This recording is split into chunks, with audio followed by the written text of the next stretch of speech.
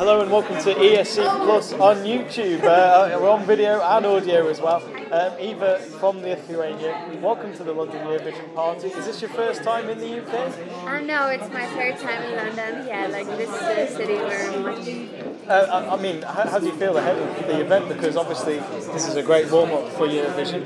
And is it quite nice for you to share your song before the song contest? I know that's a bit of a daft question, but obviously the more fans you gather, the better chances you have of winning the contest. I think the most important thing of these pre-parties because you can meet a lot of different artists and to communicate with them. I think this is the best moment. I don't know if showing the song is like good or bad. I think it's good, you know, that a lot of people can hear the song, but the main thing is to meet you and to meet all the artists. So. And now let's talk about your Eurovision past, because I've written here that you've tried to represent Lithuania in 2013, 2014, 2016 and 2017. Can I just say, fantastic determination to get that spot. You finally got it on your fifth attempt. So is all that long distance wait been worth it? Yeah, I think it was really worth it. This year I was not planning to go to Eurovision. I was saying to me that I will keep 1 year and then after maybe I will go. But Vytautas Bikus called me and he said I have really good songs that can win this year, and I was thinking, okay, I will listen and I will say my opinion. And when I just listened to that song, my heart was melting because for me this song is so magical and so special. So I thought that okay, maybe one more time I will try and then I will see what happens. And here I won. And there we go. Yeah, it's worked out. I mean that's what's really important, isn't it, for any singer, is to believe in the song as well as trying to get the audience to get behind it. It's the most important thing. It doesn't matter if this song is lyrical. You can dance with the song. It doesn't matter. But yeah, but the most important thing that you can believe in the song, because if you don't believe, who can believe? Exactly, absolutely. Obviously, there's only a few weeks away from the main stage. Is there anything you can say about the staging, or is it all behind closed doors? No, I can say a lot of things. There will be no show. Just light, no colorful things.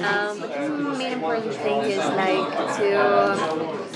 to feel that song when you're singing. Yeah, that people can feel it. So this is the main song, and those kind of things. So this is just little details. I was talking to some of the members of the press here. And we agree that this is one of the strongest ever songs for Lithuania. So how do you feel about that? It's really pressure for me, but I really like it, because a lot of foreign people, are thinking the same, they're saying Lithuania, oh my god, this time is so unique and la la la.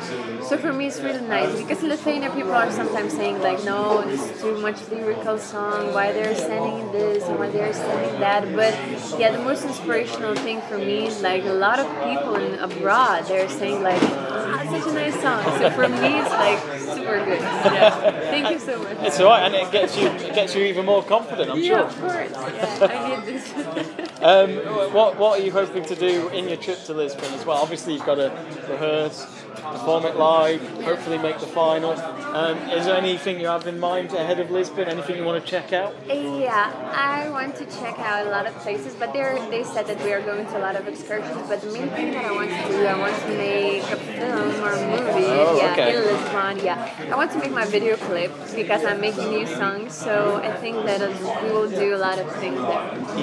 And obviously, with Eurovision as well, it must be such a fantastic promotion for your name, because we've got over 200 million people that will hear your song in the semi-finals. Wow. I know, it's crazy. And Australia. It's really crazy, because I was thinking the same, because if in Lithuania, you are free to go on that stage, and just 2 million people are watching. There was thinking 200 million people. And I was what? It's just a number. It's just a number, Yeah, but you should be concentrated on that song and on that particular, thing, what you're doing on that stage. But this is really a great opportunity for me as a young singer. For me, it's Ieva, thank you very much for your time on ESCplus. Enjoy the party tonight, and good luck in Lisbon.